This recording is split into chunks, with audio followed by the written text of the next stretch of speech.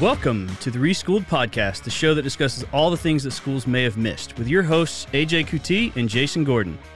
Hey everybody, welcome back to the show. We are the Reschool'd podcast, the show that discusses all the things that schools may not have prepared you for. As always, I'm AJ, and sitting across from me, Jason. Jason, how you doing today? Doing great, AJ. Today marks vacation week for summer, so about to go on vacation. Amen. I am right there with you. Yeah, where are you guys going? We are headed to the beach. All right. And where are y'all headed? We are doing a national park. So we are going to the Midwest, going to hit up Glacier National Forest. We are going in opposite directions. Oh, yeah. Just completely opposite directions. Some Gulf Coast beach time? Yeah, I don't even know how much Gulf Coast beach time I'm actually going to have just because of school. So our semester's finished for our teaching. At least, next semester's finals, and I don't give a quote unquote final. So they've already taken their last exam for me, and so I'm done. It's just grades now. So normally I would just be going to the beach and having fun because I have nothing to do. But now with the program, our semester doesn't end for the program for another 3 or 4 weeks. Your doctoral program. Yeah, so I'm still right in the middle of it. Matter of fact, I've tried to get ahead with my normal weekly stuff for next week so I can dedicate pretty much all week to writing this research paper that we have to write that I have not started on yet. No need to procrastinate on that one. You better jump on that because that deadline's coming fast. Yeah, I need to get on that and get ready for all that, because we got to do 2 finals. We got 2 final papers that we got to write. So if I can get one done, that'll be great.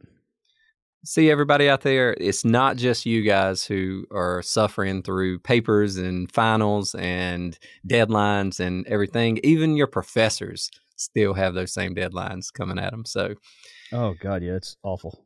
So what you want to talk about today? Well, let's talk about something that if you've seen a picture of me, you know I like it, and it's food. We're going to be talking about meal plans, college meal plans. That's a good one. Does that sound good to you? Oh, yeah. Yeah, that's a major consideration. Big money, a lot of other considerations in there, too. So, yeah, let's do it. Before we do, though, remind everybody, got to visit our website, Reschool'd with a D, not an ED, reschool'd.com.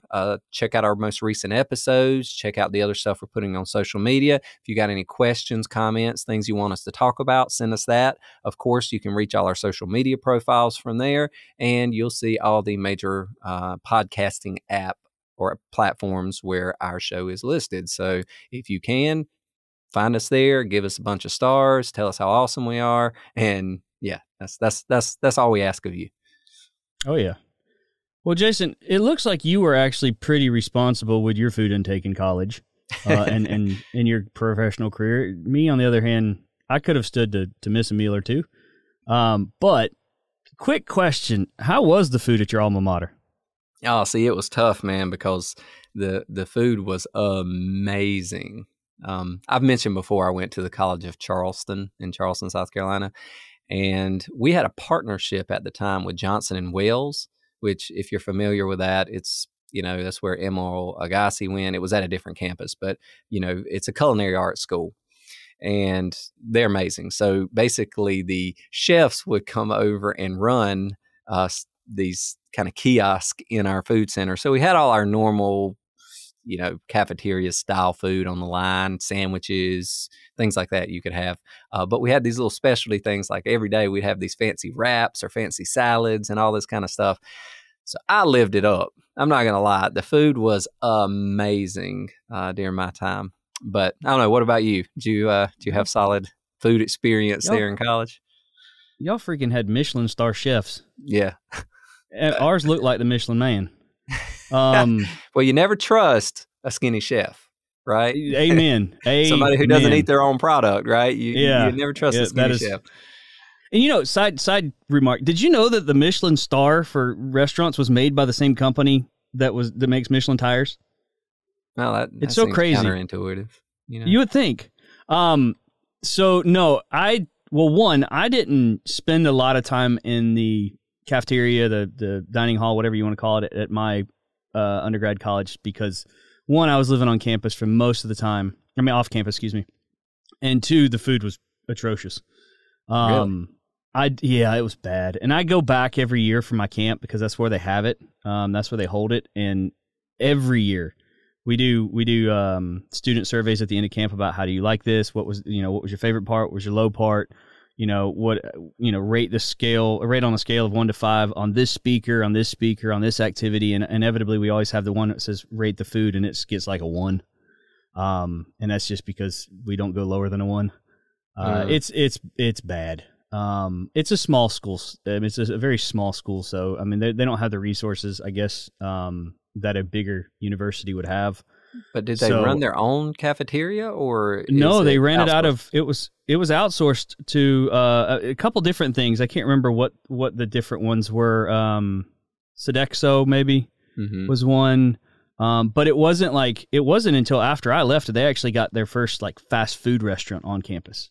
Mm-hmm. Well, that's and that was a big thing deal now, right? I mean, all campuses on pretty much every college is bringing in that whole airport model. You get these little kiosk-style restaurants on campus, so you can enjoy that. Well, and to put it in perspective, there's only one on that campus. Oh, okay. So that does put it into perspective, Yeah. Well, that's kind of a good segue. We better go ahead and kind of define let's jump into what is a meal plan and all that kind of stuff. Yeah.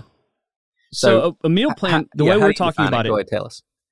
A meal plan, the way we're talking about it is it's a plan that you pay the school, usually within tuition. It's usually attached to tuition, so you pay it on top of your tuition and all the other fees if you're living on campus or if you just want to voluntarily join the meal plan, where it allows you access to the dining hall and certain other amenities. Sometimes it comes with like if you purchase the certain meal plan, that'll come with extra dollars for used specifically for the fast food restaurants or different pieces, I guess you'd say, of the college for food wise, so snacks and stuff like that you can use.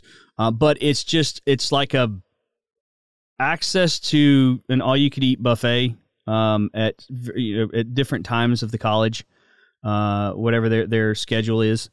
For eating and stuff, and if you have most colleges, I don't know if this is true for you, Jason, but I would venture to say for almost all colleges, if you live in the dorm, you have to get one. You have to get some kind of meal plan. Mm-hmm. Which brings up a good point. So at least at my college and at the different colleges I've been to, you had options. You had levels of meal plan. So you buy one, and it may get you access where, it's you can come in between a certain hours each day. In the morning, maybe 6:30 to 9 o'clock is breakfast, and then you can't get in between 9 and 10:30 or 11, and then 11 to like 1 or 1:30 is lunch and that type of thing. So they break it out usually on that 3 meal a day type thing, and your meal plan, it'll be passes, right? It's like tickets to get in, and the idea behind it is if you can make certain that students are going to be there, that the food's paid for, you can cook more food in bulk type scenario, so it'll be a lower cost. Like anybody, at least at my college, anybody could go to the cafeteria. Anybody could go to the food hall and buy a pass to get in. But it was like buying a pass at a normal restaurant, $7, $8 for lunch, $10, $12 for dinner time meals, breakfast. I can't remember exact cost, but basically they were doing the math and saying, look, this is what it would cost to randomly feed people out of the general public. And that included students. Anybody could come in there.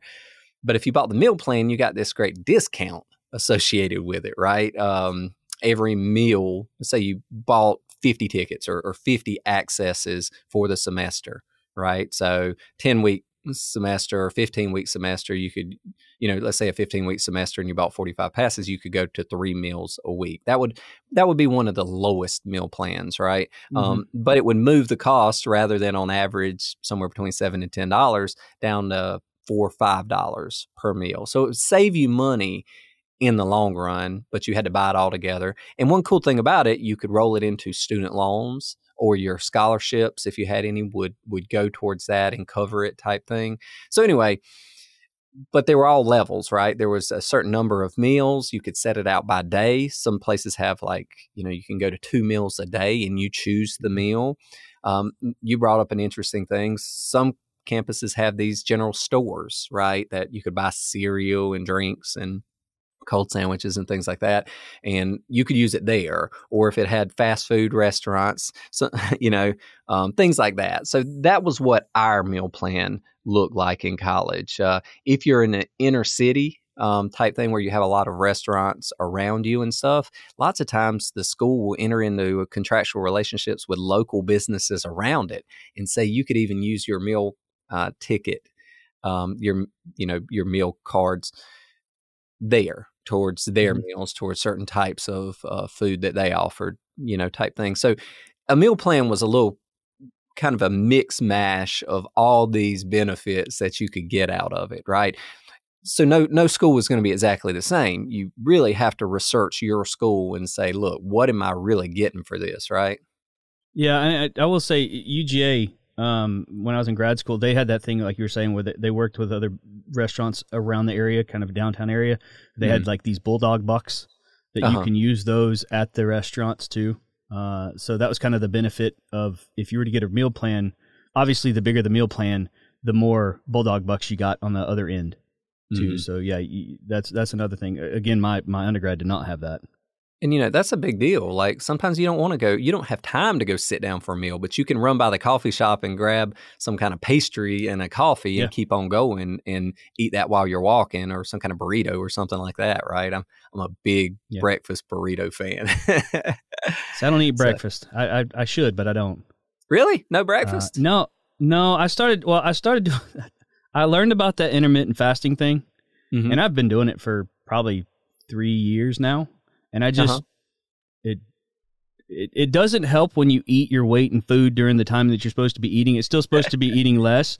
But it's just one of those things I guess I've gotten the habit of doing it.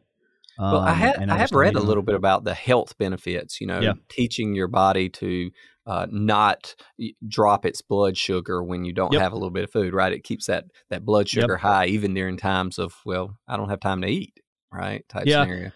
I've seen two studies, one that talks about the benefits of it. So like you're saying, the blood sugar, there's a lot of stuff about the joints, your joint pains and stuff that's coming out from it. But then I also heard that it actually is no more of a benefit than just a traditional diet. So like if you choose this or you choose a traditional diet, it's not going to make you lose weight faster. It's still within that kind of dietary mindset. So it's just, give and take. And like I said, I tried it, and I think I just got in the habit of it. I don't even think about it anymore because it's not like I'm eating healthy during the times I'm supposed to be eating. Well, there you go. Down, incremental steps for improvement, right? So, back to let's get back on the rails. So we just talked about meal plans. So the alternatives for meal plans. I mean, I think there's pretty much one alternative: is you either get it or you don't. Yeah. I would say this. There are alternatives there in the plan you're going to get and how you use your meal plan. Of course, yeah. So, I mean, the word plan is in there, right? Yeah, there's different levels. There's different levels that definitely you can get. So, I saw with my roommate in college, he used his in a completely different way than mine. But I don't know how. Let's give an example. How'd you use your meal plan? Well, I didn't have one, so I was the one that came in. Okay. I never had one. I just came in, and like you said, I bought those daily passes if I was ever going to eat with somebody, and this could be in that the way you said. I don't know if this is what you were talking about when you said your roommate, the way he used it, but there was also times where I would come in and people would let me use theirs because they had an extra or two, and so they would bring in friends. But our food wasn't great. It wasn't something that I was going to spend that much money on. I could get better food, maybe a little bit more expensive, but better food outside of campus. Right. And I lived at home, so. Oh, yeah. I mean, when you have that foundation, right, you got the home meals and cooking and stuff. See, I didn't have that scenario. I was moved to another city. I didn't have anybody around me type scenario. So I was going to buy the meal plan just by virtue of I didn't have a kitchen. I didn't have anything I could cook in. And buying food individually would have been very expensive. Yeah. Right. Even if you add up, see, I got the full meal plan my first year, which meant every single meal. I had 3 meals a day, plus, like you said, a few bucks additional that I could slide for snacks and stuff like that. Now, I will say this. It kept me from being part of the ordering pizzas at midnight. It kept me from, because restaurants are expensive. I mean, it's just that simple. Like you start ordering out and doing, especially now with Uber and Uber Eats and, some of the other fast food delivery DoorDash, stuff. Yeah. Yeah, most of those were venture capital funded. Now that the VC funds have run out, basically they should be entering that maturity phase. Now they're no longer subsidized by these investment dollars, so all these fees are attached. It is ridiculously expensive now to eat Grubhub or Uber Eats or any of these others. I mean, what would otherwise be a $8 to $10 meal if you went and got it and picked it up is turning into $20 to $25. Yeah. Right. With the delivery fees and the other service fees and everything like that. So I see the whole business model collapsing a little bit. But that being said, back to the whole meal plan thing, going into college, you're not sure what your schedule is. You're not sure about all these things. You don't know about your budget, right? You don't have money, saved up for this purpose that you've got it dedicated for. So it's easier sometimes just to say, look, I know all my meals are covered. I know I can plan that way, that I'm not going to go hungry, that in between my classes, I know the time period that I can do this, that type of thing, right? So I guess that's what I'd like to talk about. You're big on planning, strategy stuff. I put, honestly, a strategy behind my eating plan. I mean, did you have a eating plan strategy in college? I ate when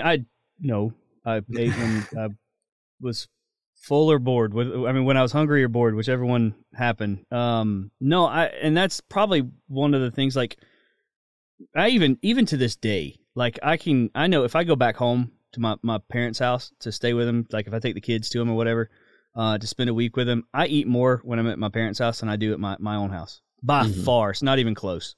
Because usually when I'm at home with my family and that's it, we have a plan for the week.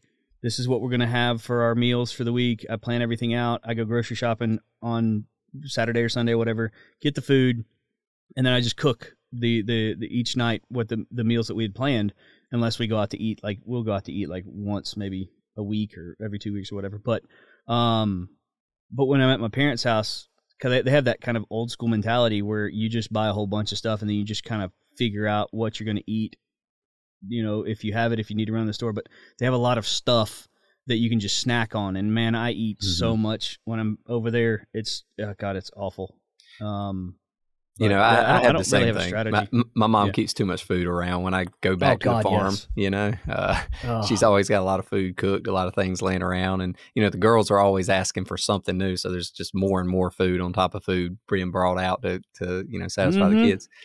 So I guess in terms of what I was talking about, different ways of using the plan, your meal plan, you can think about it like this. It's a security thing, so you can look at it as a security blanket that, look, I got my meals covered. I'm not going to have to be short of money and not be able to eat. So that's a certainty. There's also the thing of, am I going to get up in the morning and eat breakfast?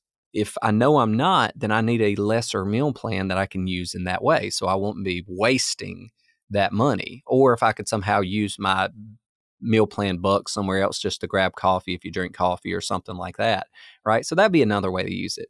Some people got the meal plan just for their ability to use it at the fast food places when they want to. And so instead of doing like a daily meal plan, you would do something just a certain number of meals that you can buy during the week. And you'd honestly, hopefully you'd plan it and do the math and say, look, what is my lifestyle going to look like? Because there are other aspects that you consider, not just cost and timing, right? When it goes into planning. I mean, in your mind, so cost and planning, we know that, right? What's your schedule look like and how much is it going to cost you? But what are some other factors we need to think about? So, obviously, like you said, cost is going to be the biggest one. And then, the level of plan you can have. So one of the strategies, just to kind of hit on one of the points you're talking about, the strategies is I know I think at our school, I believe, for some reason I was looking at a plan, or maybe it was my old school, I'm not sure, but like they said, okay, this plan is you get 3 meals 7 days a week. So essentially it's every day of the semester. But then you can also do just a little lower one where you're saying, okay, I'm getting 3 meals 5 days a week. And you're not doing, essentially what you're saying is you're not doing the weekends, which is good for some students, because if you're always going to go home on the weekends, or you're going to go home on the majority of the weekends, then you don't need those meals. That's just extra waste, extra cost that you don't need. And then if you are somebody who is, you also have a job and you're going to, eat somewhere closer to your job, then you don't need that, maybe a dinner or breakfast or whichever time that you're going to be doing that. Those are different level strategies. But the other considerations, I think, one big one, and this is kind of where it was more impactful to me because I didn't have one, but just the social aspect of it. Because, I mean, that is where all the students come together that are on campus, and you have this just kind of social atmosphere where you get to meet people, hang out with people, socialize with people. It's also a great place to do study sessions. You meet with your group. If you have a group project or whatever, you meet with them during lunch or whatever. Just the social aspect of it was very important. And that's why I would go there and I would just pay for the separate meal, is because I still wanted to be a part of that social aspect in certain areas or certain times of the semester. That's a great point. That's what I was actually going to bring up myself first. And that's how I think, I saw a difference. So the very first semester I was in college, pretty much everybody around brought the same meal plan, and we all went to the cafeteria for lunch and dinner, and we'd meet up, and there was this social thing. It was an escape from the academic environment, right? It was an escape from what you were doing. So you could sit around and talk and stuff like that. Some people would stay and study. Second semester, a bunch of those people that were in our group said, well, we're not using all our meal plan things. We'll just buy a certain number a week, which meant they weren't going to. So it broke up the social group. It interrupted this whole social calendar that we all kind of had and depended on. It was hugely disappointing for me, quite frankly, because that time that I enjoyed so much, being from the South, eating mealtime is a big thing. Right? Yeah. You plan meals as events. That's why we're so fat in the South, right? Most of us. Eating is just this huge, at least 50% of us. Right? And you put that kind of emphasis on it. Well, that carried over in college and that type of thing. So I guess that leads into my second point that I was thinking about, right? You brought up the first one, is you have to plan your health and, mental health, physical health that goes along with eating, right? When you're in a stressful environment, food can be a crutch, right? People will eat more, right? They'll do things to replace, or sometimes people go the opposite direction, don't eat at all, but it's actually more common, I think, for people to overeat or to abandon their healthy eating habits and things like that. So I did like most people, I put on the freshman 15 pounds because I was using food as, an escape from, all right, I'm studying, I'm doing all this kind of stuff, or I'm just going to go to the cafeteria and eat because that'll be a good break for a while, which when I was, in high school back home and stuff, my breaks would be, well, I'm just going to go do something else for a while. I didn't need that constant form of distraction, that social environment to do that. I could go, go for a walk, go for a run, I loved to play tennis when I was growing up, type scenario, which is funny. I didn't pick it up till I was about 15 years old. But when I started hitting at the public courts, a little bit, it was just a great pastime for me. So I would go do that, right, type scenario.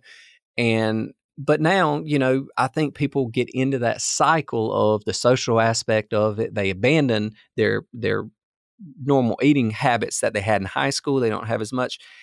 And that causes them to put on weight. And that actually, I saw it with so many people. It started affecting, I couldn't see it in their physical health necessarily, but I could see it in their mental health. They started to lose self-esteem and things like that because they didn't feel like they were their healthy selves, right? So I guess I know this is a kind of a turn away from, our core thing, what we're talking about here, choosing a meal plan and all that kind of stuff. But you have to consider that. You have to consider how you're going to use the meal plan and how it's going to more deeply affect your life, not just cost and timing, but social aspects that we talked about first, and then your health, right? Your mental health. Are you prone to overeat? Are you prone to make that too big a part of your life? And are you prone to suffer the consequences from it? Because it took me, honestly, a long time to understand how I was going to use this meal plan eating environment in not a healthy way. I ultimately, at the end of the year, I got into an exercise routine again. I trained really hard for a summer and I lost that 15 pounds, right? I'm roughly the same weight I was in high school now because I figured it out, right? Type thing. And And no matter how much you exercise, your eating and your diet is going to be a huge part of, whether you maintain what you see as a healthy physical condition for yourself, And I don't know.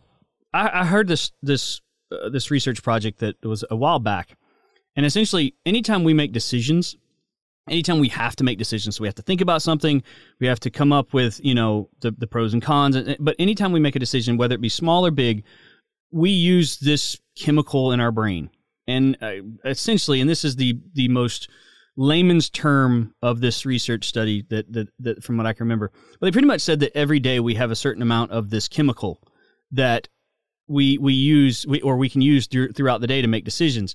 And anytime we can automate things, it helps us because we don't have to make those decisions. We know that they're coming. And when you go to the cafeteria or food court or whatever your college has, it limits those decisions. You can get, like you said, the strategy of it. You don't have to make those decisions. You know what's going to be there on what days. You know what you're going to eat. And it makes those, so that way you can kind of use that, I guess the chemical is what they were talking about. I can't remember the technical name for it, but the chemical, you can use them for other critical thinking aspects of your life. That's why we tend to feel drained in the evening, is because we have to use that chemical over the course of the day. And when you can automate it, like if you know what you're going to have for breakfast every single morning, whatever it may be, if you already have it planned out, then you don't have to use it for that decision. And so, yeah, I can definitely understand the dietary strategy, the dietary plan side of that. I got one more of another consideration. It kind of goes into the social aspect of it, because that's where all the people are. But there's also, I mean, it can also stand on its own as well, is the convenience factor. I mean, the convenience, it's there on campus. If you're on campus, then you don't have to go anywhere. A lot of times it's within walking distances of the dorms, or they have some kind of transit system that can get you there fairly quickly. And you don't have to get in your car. You don't have to spend the money to get gas, which gas, you don't want to do that right now. Yeah. And you don't have to, like you said, you don't have to pay those extra fees if you're talking about Uber or DoorDash or anything like that. Which, by the way, I've never used. Have you ever used either one of those, Uber Eats or DoorDash? Yeah, I have. I mean, my wife uses them frequently. In the corporate environment, it makes sense, right? You're working, you don't have time, that type of thing. Sure. And so by virtue of that, but normally using them at home, no. I'm not a big order out food. I go to the grocery store. I cook every day. Yeah. Right. Me too. I love to cook. I love to meal plan, do all that kind of stuff. So no, I don't use them. Yeah, it's just, I think it's just there's a convenience side of it. It is the same thing as it, and this is what I went through talking about convenience for my college, is the same convenience you get from the social aspect of it, of living on campus versus living off campus. Because when a lot of the people that you are associate with, you hang out with, when they live on campus, when they're in the dorms, there's a lot of things that happen in the dorms. I mean, you have spur of the moment dorm parties, or wherever you're at. And if you have to get a call and you live 10, 15, 20 minutes away from campus, then you're just, you got to get ready, get going. And you don't have that convenience side. You don't have that ability to just say, hey, here I am, I'm here. Or for like me, I lived, like I said, I lived about 15, 20 minutes off campus, and I was playing soccer. Well, the guys who lived in the dorms, because most of them lived in the dorms, after practice, they would just run to the dorms, take a shower, and they're ready to go. I had to run home, take a shower, get ready, and then run back to get where they're at. And they were already, done. They were already finished kind of getting ready and had already started whatever they were doing. So there is a large convenience side specifically for the meal side, because it's just there. It's you don't have to do a lot of traveling or get. So I do think that is something to consider as well. So do you have any other ones? I would just say, let's just summarize it all together. So Sure. One, cost. Right? If you know you're going to use it, then it can be a cheaper alternative. 2, flexibility of the plan. Choose the plan that allows you to do what you want to. Explore the plans really well. If you're going to use, it at restaurants around, check to make sure there are options, right? And things like that. 3, the social aspect. Understand that that's going to be a big part of your social routine in life type thing. 4, the health benefits and things like that, make certain you have a plan going in. So know your personality type, know whether you value the food or you have a tendency to overeat or things like that, right? So you can plan out a healthy approach to it. So you're eating good foods and you're not not taking in more calories and you're burning out. So you're putting on a lot of weight, because we know that leads to poor health consequences. It also leads to the mental aspect that we talk about, the self-esteem aspect type thing. Women tend to be more heavily afflicted with men than men. Men put on weight and we're like, okay, whatever. Women, it's a sad scenario, but they tend to take it really hard and type things in terms of self-esteem, self-worth type thing. So understand that. And then lastly, just make sure it works in your life and your schedule, because the convenience factor is everything, right? You're there for a primary purpose, which means to grow as an individual. Now, part of that's the education you receive in the classroom. Part of it is the interaction with others that you receive as a person. Part of it is the extracurriculars that you take part in college. And all of that, the one thing we need is food and water. We need sustenance to be able to do things. And that's really all food in a meal plan is. It's sustenance, but it's sustenance that has all these other aspects of social, entertainment, fulfillment, those types of things. So if you can plan, if you can establish a routine, if you can understand yourself and how you tend to react to these things in different scenarios, you can make a plan and you can use the meal plan the way it should be used for you to help you grow as a person, not in terms of like weight and size, but to support all else you're doing, right? All the academic, all the social, all the extracurricular. It is, a necessity that you can use as a tool, or you can misuse it. Yep. Well, this has been fun. Much like talking about food, and like I would eat food. I could do it all day. You got anything to say before we head out? Just remind everybody, hit us up on the social media channels, right? Let us know what you want to hear about, because we are happy to talk about it. Awesome. Well, we hope you enjoyed it. Until next time, we hope to see you there. Goodbye. Take care. Thanks for listening to the Reschool'd podcast. Be sure to head over to reschool'd.com for news and other information on things we're getting into.